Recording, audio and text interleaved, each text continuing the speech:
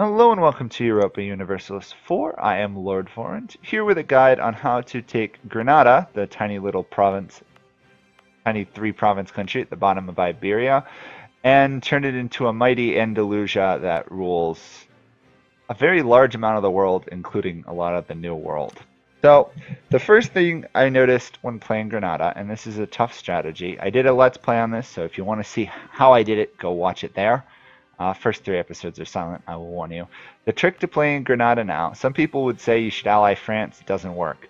The strategy now is to ally the Ottomans. Improve relations with them as much as you can, and when they go to attack, usually Kandar, they will weaken their army enough that you should be able to get an alliance. You know, diplomatic, reputation advisor, and all that to guarantee it. Also ally yourself to Tunis and Morocco if you can.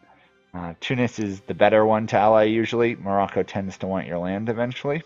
Plus Morocco also tends to want a couple of the Iberian provinces you need for the Re-Reconquista achievement. These two they are particular fans of.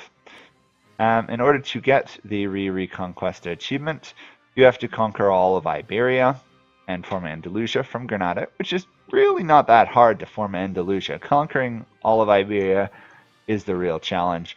I also got hard bargaining, propagate religion through the Moluccas, but you can do that as any mass Muslim nation that colonizes.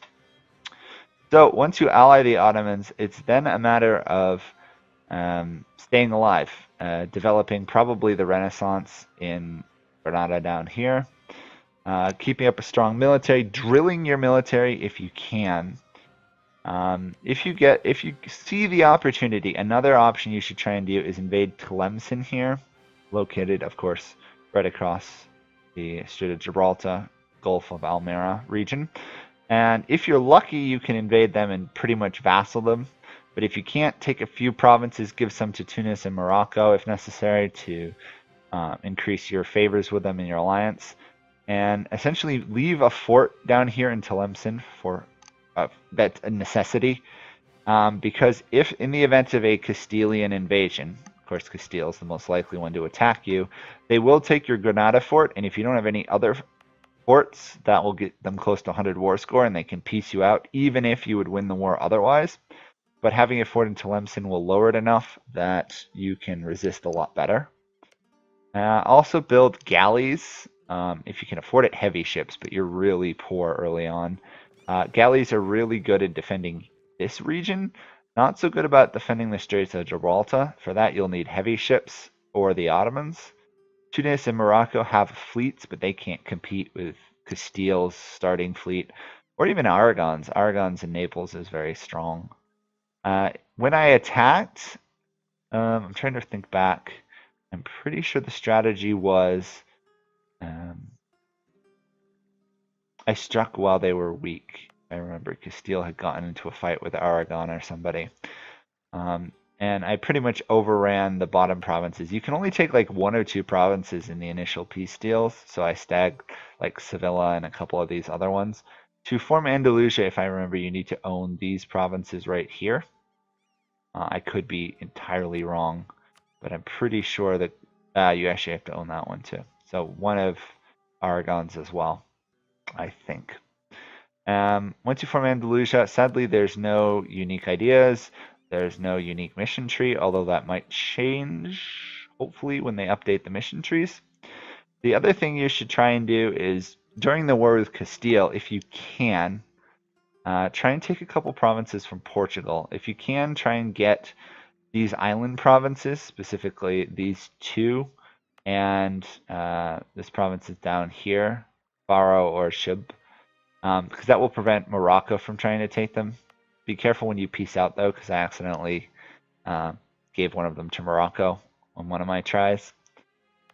Taking Lisbon would be great, because if you can control Sevilla and Lisbon, you'll have massive amounts of trade. Also, if you can get up to Porto up here and take that as well, you'll be in pretty good shape. But, of course, that's difficult. But you will then dominate the Sevilla trade node and can actually start making money. I decided to actually go exploration for my first idea group, considering I really couldn't fight the Iberians without the aid of Tunis, Morocco, and the Ottomans, who are always going to have a stronger military than me, and colonized quite a bit. Some of these are Portuguese provinces. I got Andalusian Brazil, I got Cuba, which proved to be a great help. I got Mexico, and then I proceeded to overrun the rest of the Mexican region, and Louisiana. Now, it's important to note that anything north of the Mississippi River here, you actually can't get any trade from, although you can steer it from California. That's because the Chesapeake Bay, Ohio, Gulf of St. Lawrence, and Hudson Bay, they all feed trade into Bordeaux trade node or the English Channel trade node, which means if you're going to colonize down here or invade Africa, because Africa can actually supply a half-decent amount of money, and of course it's more land. Anyhow, that's what I decided to do. Next, I went defensive ideas just to keep myself alive. The 15% core creation cost you get from playing Granada is very solid, as is the 15% tax and religious unity and tolerance of heathens. If you, for example, decided to go humanist ideas, you would just be able to tolerate all the Catholics in your realm. You don't actually have to convert Iberia to get the achievement. I just wanted to anyway, just because Muslim Iberia is rather unusual. You get some trade power, trade steering. Spread of institution is really handy, just because you will probably get colonialism first, or second, or third if Castile and Portugal are still really strong, which allows you to keep up in tech with them, but the institution spread will help if you get there. Construction, manpower, prestige, and the ideas, none of which are amazing. Prestige helps keeping nations under control. I actually vassalized Portugal, and kind of a dumb move. That's why I actually own all these Portuguese provinces. They hated me forever, so you could easily get it done faster than I did, which was like 17 something. It's probably better to just finish off Portugal entirely. The interesting thing is if you start killing Castile, a lot of the times Aragon will ally France and take over the rest of Castile, which involved a long, drawn-out war that still, despite not conquering anything in Europe for over 100 years, makes France join coalitions and makes Aragon hate me forever. But so long as you keep the Ottomans as allies, keep Tunis as a solid ally, you'll never have to deal with them really attacking you, per se. I did have one coalition war where I got betrayed by both the Ottomans and Great Britain, so watch out for that. But the Ottomans should prevent any coalitions from attacking you or even really forming against you. If you're lucky, France dies. If not, France is the biggest nightmare in the world.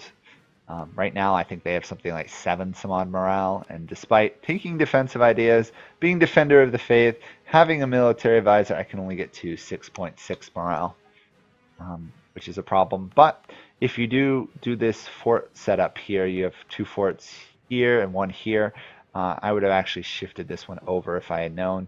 You can trap them on fighting on hills or mountains for quite some time, which will allow you to isolate and force them to keep running back and forth around the Pyrenees. It's kind of funny. They can do it though, so be careful. Other than that, you pretty much do your standard colonialization game since you finished off Castile and Portugal. And you just mass money. You can make an insane amount of money, so if it comes to it, you can literally just fund a mercenary army to win. Tunis, Morocco, Ottomans, that's who you use. I advise trying to take the coastlines if you can first, or just in general cut off Castile from Aragon or Aragon from France. That way you don't have to deal with anyone else taking land in Iberia, because to own all of Iberia, you have to own this province, you have to own one of the French provinces or starting English provinces. So that means you are going to have one war with France or England. I found the best time to strike is during the HRE religion wars. You also have to take these provinces down here, Canaries, Madeira, and the Azores. And other than that, just own all of Iberia in general. Once you do that, it's just a matter of coring it all, and you've got your achievement. In my case, I went for hard bargaining as well, which means you have to have over 50% of the trade control in this region. It's not particularly hard. You invade, you take over pretty much this province, handful of provinces up here. Then you just initialize the propagate religion thing and it will slowly convert it. It takes forever. You can do it as any Muslim, but you have to be not Asian in order to do it, because it has to be in a trade company region. Essentially, that's it for a guide on Granada, Andalusia. It's not particularly hard. Exploration, defensive, expansion, quality. Trade ideas was getting me money. Probably didn't need to go influence, or I should have gone it earlier. Admin is not really needed because you do have 15% cheaper core creation costs, but it would allow you to take land, more land quicker. The other thing that could be useful is offense, just for the discipline and the better leaders. But other than that, that's pretty much it. Quantity is not particularly needed if you play safely. And build up a fleet. You definitely want to be able to control the Strait of Gibraltar so that Tunis and Morocco can come help you. I had a war where they had to march all the way around the Mediterranean to help me, and it was a nightmare. And that's pretty much it. Get favors with the Ottomans, keep Ottomans happy. If necessary, call the Ottomans to arms to help you in your initial conquest, or do it while they're occupied in another war. So, thank you guys all for watching. Hopefully this helps you. If you have any questions, comments, or anything, either watch the Let's Play or put it below in the comments and I will answer it. Thanks for watching. Bye for now.